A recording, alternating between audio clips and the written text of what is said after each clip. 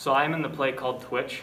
I'm the character Don. I'm an elementary school teacher, and I live in a house next to a new family that just moved in, and we don't know it at first, but we find out later that they're aliens, which explains why they are so weird and strange acting to us.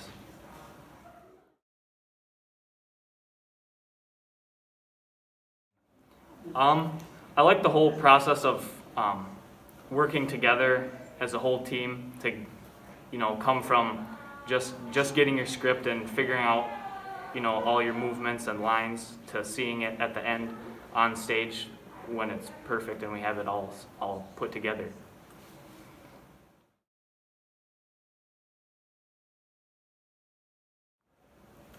Well, I think one thing that makes it interesting is that there's 3 different ones, so you get to come to one show, but you get to see 3 different things that aren't related, but they're still good in their own way.